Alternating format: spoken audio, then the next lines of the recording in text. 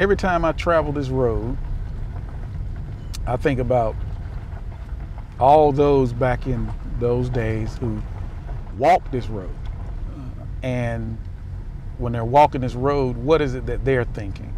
You know, on that day when it's raining, when it's cold, freezing outside, snow on the ground, but they had to be over here.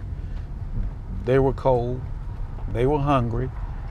They had to leave the warmth of their cabin to come over here to, you know, take care of somebody else's needs and leave their family, you know, to fend for themselves for the day, and hopefully be able to go back and take care of them and nothing has changed while they've been gone.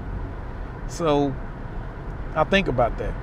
And, you know, traveling up this road is more significant because the first house you see is the Hart house.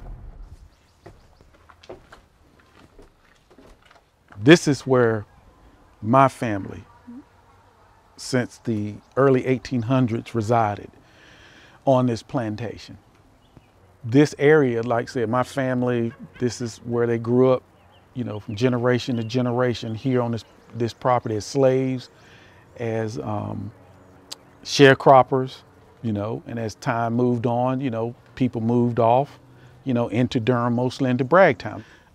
As a little boy, my dad would bring me out here and we sit on the little porch that they had. We sit there and he would tell me, you know, look as far as you can see, that kind. He would tell me, this is what was here, this is what was here. Now you go up there, you see it was a road up here. They had cabins back here, you know.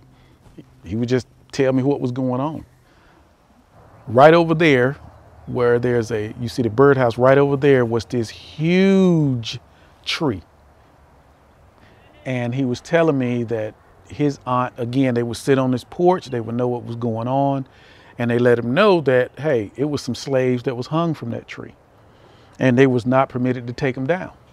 For whatever the transgression was, they would stay there until the overseer would, you know, let them take them down. They would take and throw, I would say lime, I don't know if it was, but throw something on to try to keep the scent down, right? And they told them, don't put nothing on them.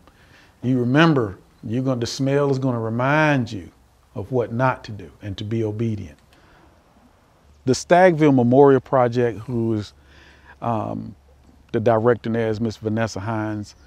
We met about 2 years ago and she contacted me about this project. So we would meet, sit down and talk. And she was like, I want to do this. What do you think as a descendant? I said, I think it's an excellent idea. I think it's very, very important that people know the history of Durham. And then there's probably going to be some that says, you know, well, that's over and done with. We don't have to deal with that anymore. Can you really say that during these times? How black people are still being treated today? Really? Can you say that? You know what the past is, right? But you still have those run around talking about the Civil War, you know, the South will rise again. That's still going on. That's in the past. They ain't forgot it. And they're not going to forget it. The Jews, they're not forgetting World War II and the Holocaust. They every day, right? We're not going to relive the past. Why is it a problem when we're talking about the past?